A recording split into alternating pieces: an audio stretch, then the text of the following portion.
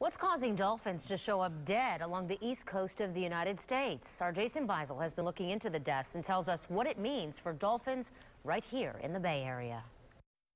Along the beaches from New York to Virginia, carcasses of bottlenose dolphins have been washing ashore. Strandings have started to increase in northern North Carolina, north of Cape Hatteras. Since early July, 364 dolphins have been found dead or on the verge of dying. The deaths, a mystery until now. Biologists believe the cause may be the Morbillivirus. It has effects on the brain and the lungs and also on the immune system. So they're getting secondary infections, fungal and bacterial infections. This die-off eerily similar to the one back in 1987 through 88. And it started in a similar manner. During that time, 50% of the coastal migratory dolphins were affected, leaving them to be classified as depleted. So why another outbreak?